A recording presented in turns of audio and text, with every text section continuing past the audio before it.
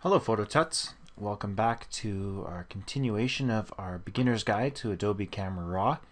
Now, during our last screencast, we talked a little bit about the adjustment brush and kind of introduced you to some of the things you could do and how you could use it to make highlights in a photograph and those things. And we kind of hinted at that there was going to be more to the adjustment brush and more exciting things that we're going to be doing, and that's what we're going to look at today. A few more features of the adjustment brush. We're going to look at the world's cheapest and quickest dental whitening method, and we're going to look at how to smooth out some blemishes and remove blemishes, do some kind of beauty touch-ups and techniques to photographs. Now we're going to be using another photo from one of our listeners and readers at Photo Tuts, and I'm going to put his name in the show notes. I'm terrified of mispronouncing his last name, so you'll hopefully understand if you say check the show notes for who the photographer of this photo is, this beautiful photo that we're going to be using here today. And before we even start, just gonna kind of mention that the adjustments and the beauty touch-ups that we're going to be doing, I'm not necessarily saying that you have to do this as if all photographs require beauty touch-ups, because I do believe in just capturing the person and their beauty without touching up. You know, like you see a Photoshop done to extremes in magazines and covers to the point where the person looks fake, and that's not what I'm getting at. I'm going to show you what the tools do. What you do with those tools and how you use them, that's up to you. Now, I wouldn't necessarily do these to my photographs, but I'll show you exactly what the adjustment brush and how powerful a tool it can be for doing beauty shots and for making these types of adjustments. So the first thing we're going to do here is we've got a photograph open, and I'm going to crop it a bit here because we got a lot of background here and I don't necessarily need to be looking at all of that. So let's crop that down and let's give a little bit more space for the photo to breathe here. Just do that so that we can kind of eliminate some of that background and see a little bit more of the photo full here. So the first thing we're going to do is we're going to do dental whitening, the world's quickest, easiest, cheapest dental whitening that you're going to find. So I'm going to zoom into the teeth here on our model, get it really up close there. There we go. And it's not as if she needs dental whitening, but let's just show you what you can do with the adjustment brush here in that respect. So what we're going to do is go up here and click on the adjustment brush or hit K on your keyboard, and that will bring it up as well. And if you remember the adjustment brush, we can do a lot of the things like exposure, brightness, contrast, saturation. We can adjust the size of the brush and all of these things we remember from our last screencast. So what we're going to do a little bit differently this time is we're going to turn on the auto mask, and we're going to show the mask here as well. And what this is going to do with the auto mask is it's going to kind of keep our adjustments within the tooth here and try not to get off into the gums here. That's what the auto mask does. It kind of looks for definition in the photograph where beginning and ending points are and where it has to stop, and it keeps it in there so you don't have to be quite as careful. It's not perfect, but I mean it does the job. So let's see what we do here. We got a feather of 74, we got flow of 30. Let's bring down the flow just a little bit, and density of 100. Now what we're going to do, let's zero off all of our, by double clicking these sliders here, zeroes us back. And what we're going to increase is, let's increase the exposure, and let's bring in a little bit of the brightness and maybe a bit of contrast as well. So then we'll start on the teeth. We got our auto mask turned on and we start painting. Now you're going to think, uh-oh, what is this? I thought we were whitening teeth, not making the teeth blue. And the reason why that, of course, is we have our show mask on. So that's going to kind of show where we've been on the teeth. So we can see if it's staying within the tooth or if it's going outside of the tooth. And that's where that auto mask is supposed to keep it roughly inside the teeth here. You can see it does a fairly good job. You don't have to be super careful, but you still don't want to, draw all over the place. So let's just add these teeth here and just keep on going until we got something that looks pretty close to good coverage. You'll notice that the edges here aren't quite right. You can go over there and try to redo those, whatever the case may be, and kind of fill those spots in there too. So now it's like, ooh, that's weird looking.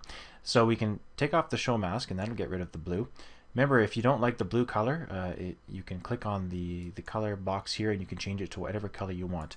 If you're familiar with red, you maybe like that color with doing your Photoshop kind of masking. But you notice here when I have it in red, it's kind of hard to tell because you can't distinguish it from the gums that are around. So that's why I chose blue because you can really stand out there. So let's just leave it at that. But again, let's turn off that mask. And now let's turn off the pin, which is what our selection is here, so we don't see that, doesn't get in our way.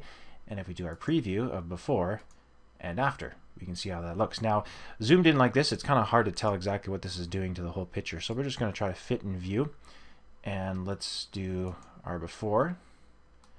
And let's do our after. Now maybe you think, well, that's way too bright. Again, you can make adjustments to it. You can lower the exposure to whatever you want. Of course, you make, wow, that's horrible.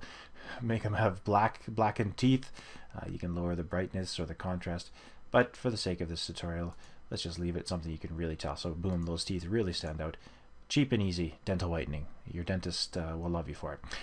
So that's one thing we can do. We can make adjustments to those exposures here. Let's also look at maybe cleaning up some of the blemishes that we have in the photograph. So I'm going to zoom into the face here a little bit closer, where we can see some of the blemishes that we're working on.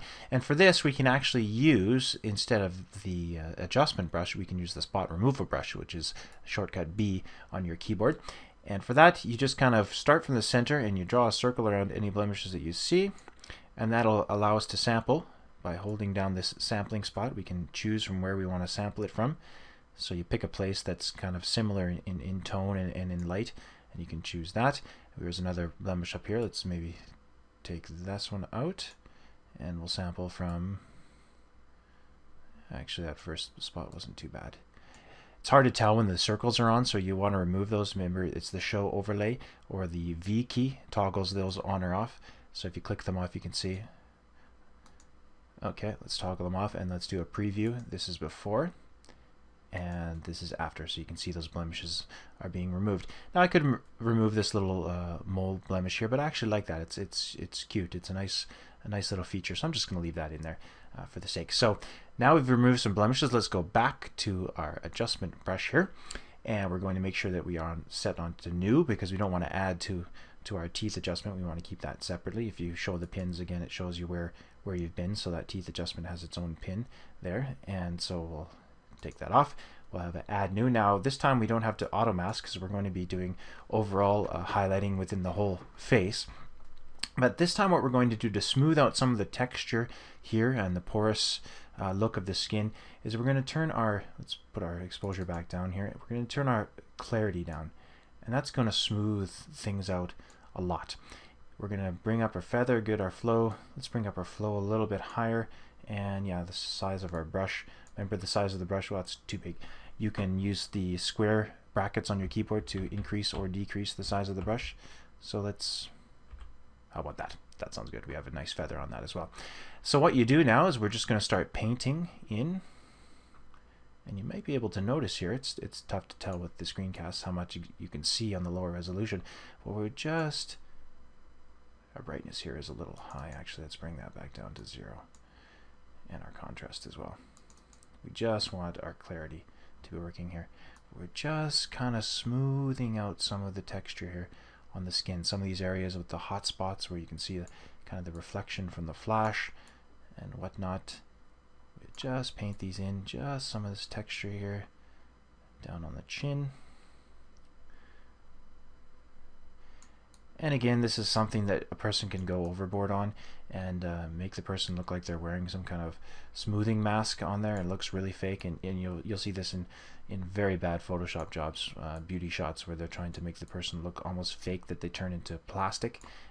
You don't want to get that severe, but for the sake of this tutorial, we're just going to do that. Let's even increase the flow here so that there's more. It's as if more is coming out, and our adjustments are going to be even more pronounced. And just keep working over these areas until you have a texture that you want. Now, after a while, as you're doing these adjustments, you start to see, it's like, what am I doing?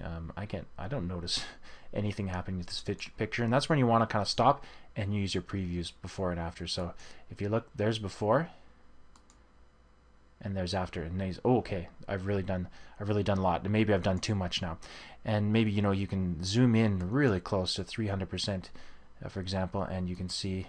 There's your before and there's your after. So as you paint more on these areas and with more flow, these are going to just they're going to lose some of that clarity, and they're going to smooth out more and more and more and more, so that your befores and afters are going to be very, very noticeable. So let's go back to double click on the hand icon to go back to fit in view, and let's see overall the effect is going to be before and after, and for some reason it decides doesn't want to show for me. Let's go back on the adjustment brush. Oops, there we are.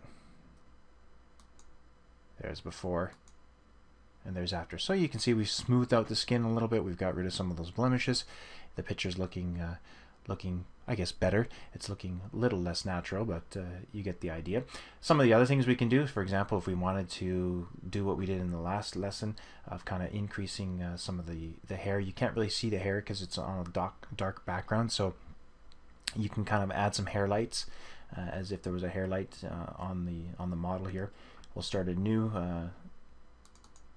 adjustment here, and let's bump up the exposure, maybe a little bit of brightness as well, and let's just paint in some highlights here so you can see some of the hair a little bit better, a little bit more definition there. That's too much, so let's back that down a bit, and let's see what happens before and after. So we're just bringing a little bit more color into the hair if you want to have that stand out, and before and after.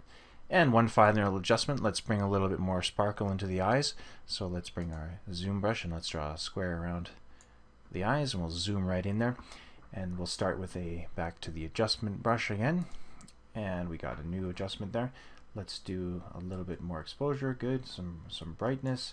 Let's add some more clarity, let's add some sharpness to it, and let's bring down the size of the brush. We'll hit our square bracket on our keyboard. Yeah, that's a little too small, and we'll just paint in the eye here, so we're getting ourselves a little, letting her brown eyes really shine beautiful there.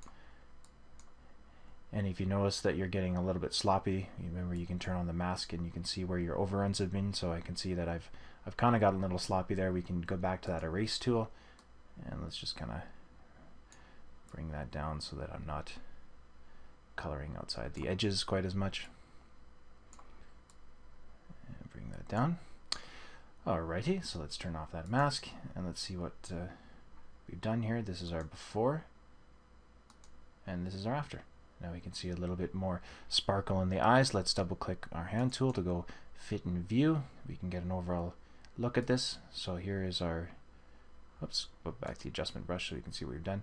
So there's our before and our after. Again, our before and after. So the adjustment brush is a really powerful tool. You can use it for adding highlights to the photo, cleaning up blemishes, softening skin, adding sparkle to the eyes. Remember, if we wanted to, in her eyes, we wanted to add a little bit more brown color to the eyes, what we could do is we could go back onto these adjustment brushes, and let's show the pins here. We'll select that one right there. Let's show the pins off there, and what we could do is we could add a little more color to the eyes. So you know whatever brown color you wanted, you could boost that up a bit into any particular color or any saturation.